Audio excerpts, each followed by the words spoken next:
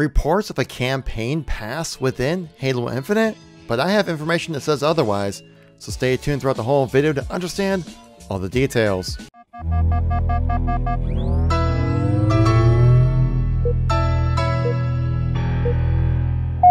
Now we've had some considerable amount of time to actually dive into the recent blog update from 343 about the Inside Infinite update for Halowaypoint, and it had a lot of great information, a lot of interesting little details right there. But one thing that caught some people's eye on the internet, especially some reporters, was the fact that there was a phrase called campaign pass within Halo Infinite screenshots. And so I wanted to break that down for you guys and kind of point out that you don't need to believe everything you see within these posts. So if you guys like these news and informational kind of videos, make sure you tap that like button. Let me know you want to see some more content like this. If you want to stay up to date with everything going on with Halo as a ramp up to the release of Halo Infinite, well, make sure you tap subscribe.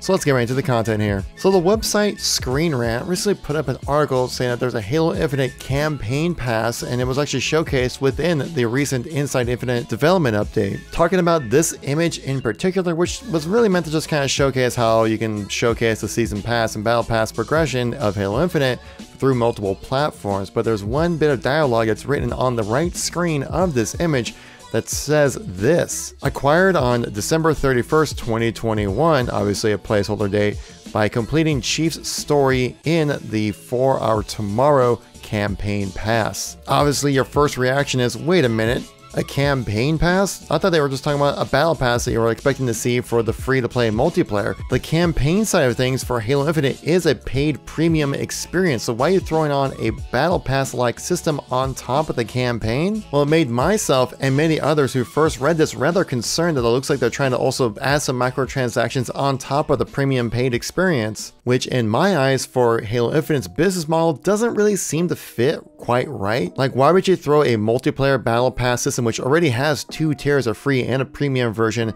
and then also have a separate campaign pass as well? That doesn't really make a whole lot of sense. Like, are there going to be specific unlocks for the campaign itself within its own battle pass kind of system? To me, that wouldn't make a whole lot of sense, as Halo Infinite, I feel like it's trying to be the most inclusive experience possible for Halo.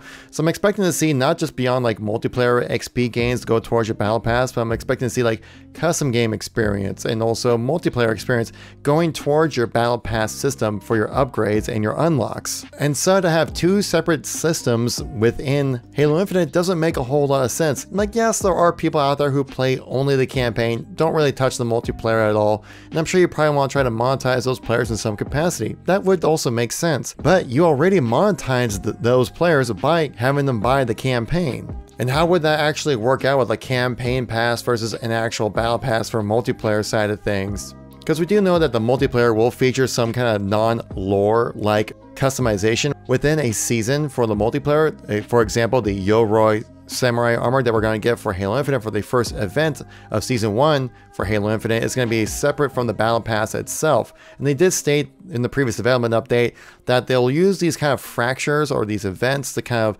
bring in less lore-based armor sets and customization and kind of have some more fun with the whole thing. And how your Battle Pass is going to be strictly like within canon lore style armor sets. So nothing too crazy, nothing too outlandish. Like, you're not going to be running around looking like some anime crazy character because you grinded to level 100 within the Battle Pass. That's not going to be the case. Now, we could possibly see that with these fractures for the special event kind of armor sets, as they did state that they're willing to, go a little bit beyond the canonized armor style to have some fun with the customization and maybe incentivize players to grind more out of the game. Because let's be honest, that samurai armor does look really freaking awesome. It's basically Hayabusa 2.0, and everyone loved Hayabusa back in Halo 3. So was Screenrant right about writing an article about this topic and feeling like they knew enough information to kind of spread this word that there is a campaign pass within Halo Infinite? Well, I have some contradictory information from the source themselves, 343.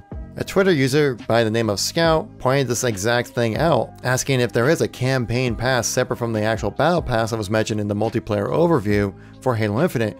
And the community manager, Unishek, actually replied to him saying, "Hey Scout, I just checked with the team and they confirmed that this is indeed placeholder text, no need to read into it." So that way, guys, we have confirmed there is no campaign pass. If you've been hearing rumors about that going around the internet, that is not actually a thing. This is actually placeholder information, because right now Halo Infinite is still pre-beta. A lot of the little details that you catch in these little screenshots, which I can understand as being misleading right here, but saying that, like, if you read this far into these screenshots, you might be finding information that you think you might find something interesting that's not actually there. As right now, it's still a work in progress with Halo Infinite, and I can see where people were coming to these conclusions. I mean, you put this in a screenshot where you know thousands upon thousands of people are going to be looking at these pictures and at this blog post. You would think you'd try to like make sure what you show is actually going to be in the game in some capacity. Of course, 343 is so busy just trying to put this game together that little things like this can kind of come out and create some confusion, which then actually kind of leads me into my next thought process, or next point I want to talk about in this video, is how XP gains and progression is going to work within Halo Infinite. I feel like it's going to be very different from what we've seen in previous Halo titles, because throughout all of Halo's unlocks, besides some things within Halo 3, Halo Reach used a different kind of system, but all other Halos, all their unlocks were based on multiplayer experience and jumping into these match-made servers to make sure they can track how much XP that you earn within the game. But the thing is with Halo, that people play Halo for a lot more than just the multiplayer. You know, people play just the campaign. They might play just Forge or just custom games, not just multiplayer matchmaking games. But those players also deserve a chance to go through the battle pass progression, and if anything, that's a hugely missed opportunity by 343 to not take advantage of those type of players who play Halo. So what I expect to see with Halo Infinite is that, pretty much like similar like what we had with Halo Reach, maybe a little bit better payouts in some capacity, is that no matter what you're doing, if you're playing the game, you're progressing towards something. So if you're spending time in Forge or custom games or campaign, you're still earning XP in some kind of